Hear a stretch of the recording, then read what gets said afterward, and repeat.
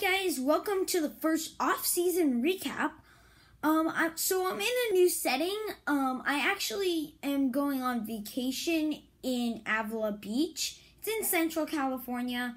You probably don't know where it is, but it's here, and yeah.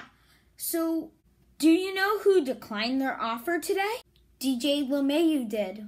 I really feel happy for you Mets fans because you guys finally got the Will Ponds out of there and got a person who just prints money.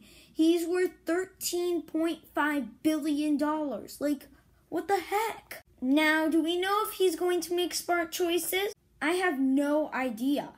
He seems like a very nice man, and he's not trying to do what the Will Ponds did and try to make money off of being the owners of the New York Mets. He is worth $13.5 billion. He wants to spend that money and make a good franchise. And you know what?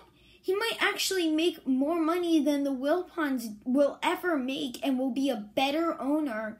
And he might not even have to try to make money. He will just make it because fans think, oh, he's not trying to make money. He's trying to get enough money so that he can reinvest it and still make some money.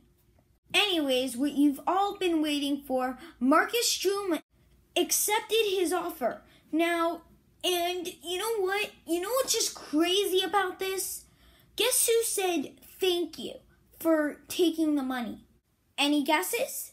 Steve Cohen. So guys, I really think Steve Cohen is good for baseball, good at figuring stuff out at baseball, and he doesn't want to make this into a job. He already has a job during the day. He wants to make the Mets what the Mets need to be. They are in the New York market.